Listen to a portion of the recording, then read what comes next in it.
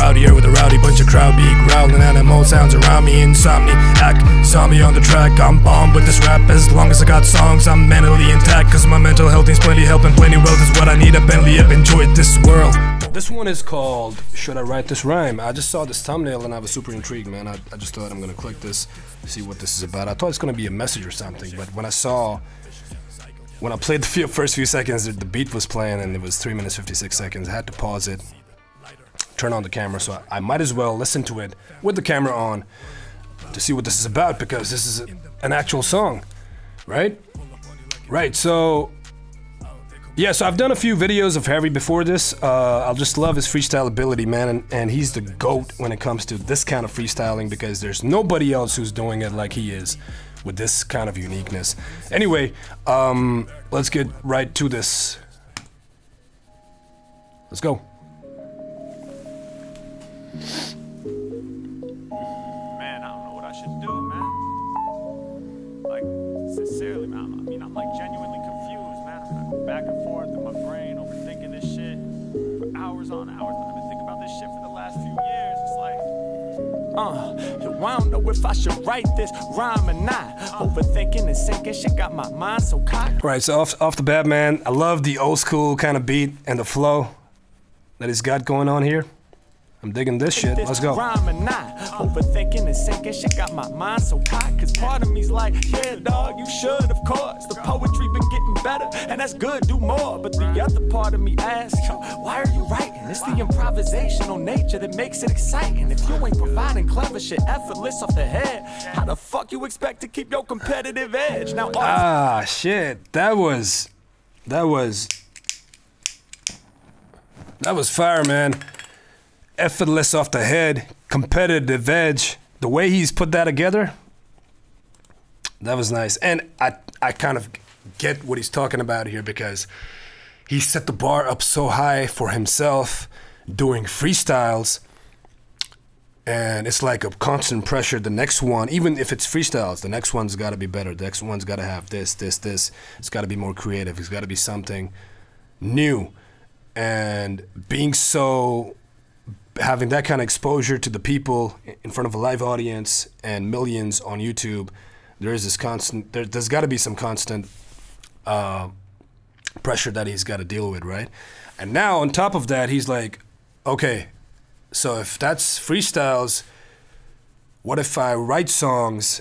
Now the written song has got to be better than the freestyle, right? So it's like a loop that he's got himself into. And because he set the bar up so high for himself, man. But yeah, but this competitive edge and effortless off the head, I like this shit. Effortless off the head. I like this shit. How the fuck you expect to keep your competitive edge? Now art's not a competition. Indeed, I'm aware, but it is meant to be received by people and shared. And I love the writing process, but can't lie, I get scared. If I ain't improvising, my fans are less likely to care. I take there you go. Good with the bad. So he's like, if he's not constantly up in his game, the fans are gonna be like, oh, okay, man, they're not gonna be feeling his shit as much, right? And of course, that's something that he's got to deal with too.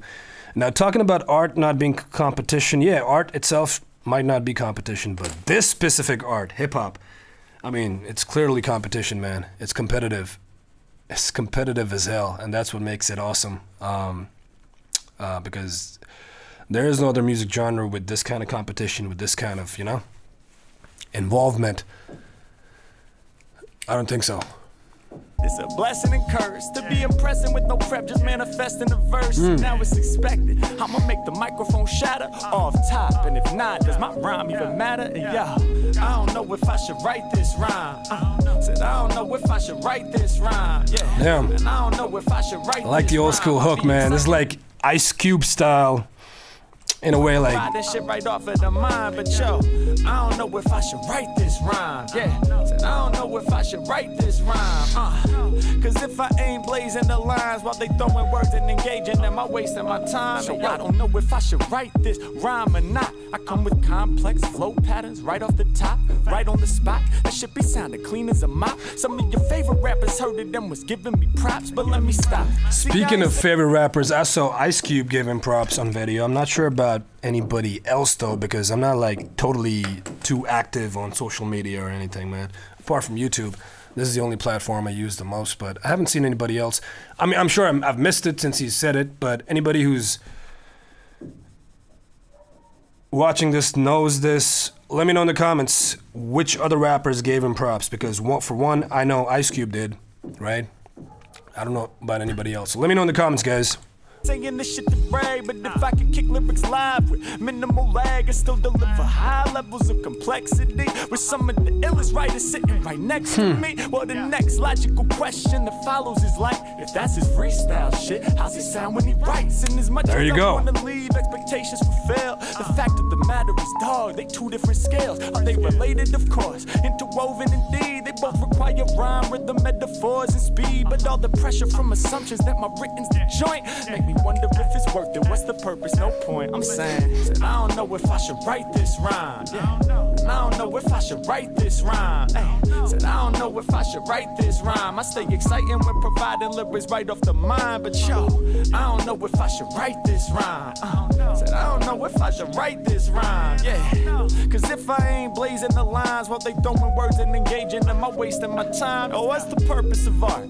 Is it just for applause? Is it meant to be perfect, or is it better with flaws? If my freestyle ill and I'm nice with the scale, yo, is there still room for me to explore with the quill? I know the magic of off-top rhyme is real. It's a skill that crosses over and gets massive appeal. Some people say, no, I don't even like hip-hop, but I'm amazed how you pick it up right on the spot, and that's fine. Intended as a compliment, so I'ma take it. But in my heart of hearts, yo, hip-hop is sacred. And gripping on the pen got me feeling kinda zen. Same tool that's been used by Nas, Kendrick, and M. I don't know if I should write this rhyme, but fuck it, I still wrote it. And to me, that's not nothing. Yo, what's the purpose of art? Is it just to appeal? Regardless of medium, I speak on something I feel. Y'all know the deal, man. I don't know if I should write this rhyme. Yeah.